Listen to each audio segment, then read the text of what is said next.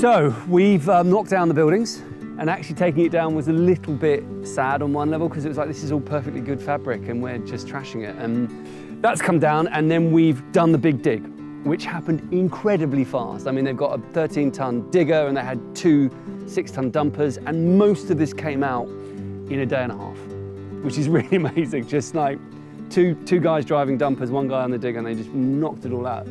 So we've cut down a hard angle on the back of the site there, and you get a sense now of how the building sits down into the ground. This is really why we're able to build the thing at all, because it sits right down here, had very little impact on the surrounding houses.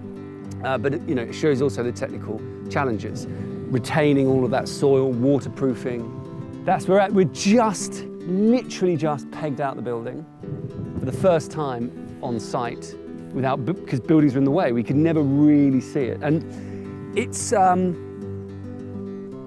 shocking. So it's a big day, really.